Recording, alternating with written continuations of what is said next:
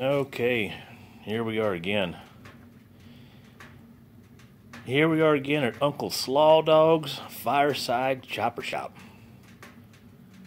Yeah, that's a mouthful, ain't it?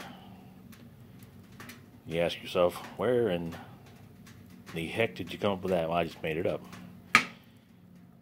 I made that up after I put the wood burner in. See, you got a fireside. We're working on choppers. And I just called myself Uncle Slaw Dog just to do it. So what do you think? Does it got a nice ring to it? Maybe we'll put a big sign out front. Uncle Slaw Dog's Fireside Chopper Shop. We got a couple motorcycles in here. Here's the engine to this old chopper over here that we're putting together.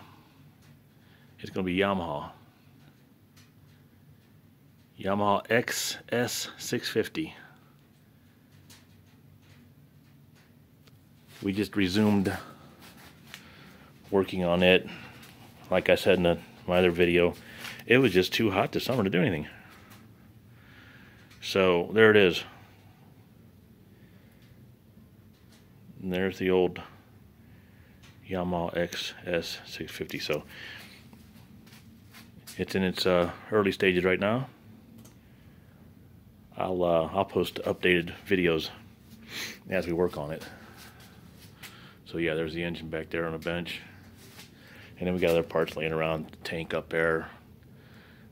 There's parts strung all over here. So now that we got the wood burner in here and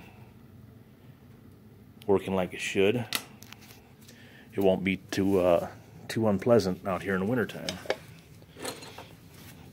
Got this all hooked up. Look at that.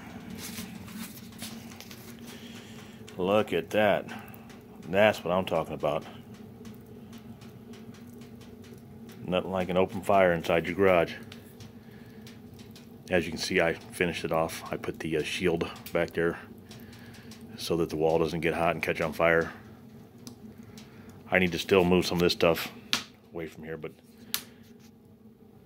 I'm standing here with it, and if anything catches on fire, we'll put it out real quick. But it doesn't get that hot, really, not that far out. If you keep stuff 3 feet away from it, at least 3 feet away, it really doesn't get too hot, just warm. Alright, well there you have it. A multi-purpose video. A little update on the Sears and Roebuck pot-belly wood-burning stove. And a little update on the Yamaha XS 650 chopper. So until next time, thanks for watching.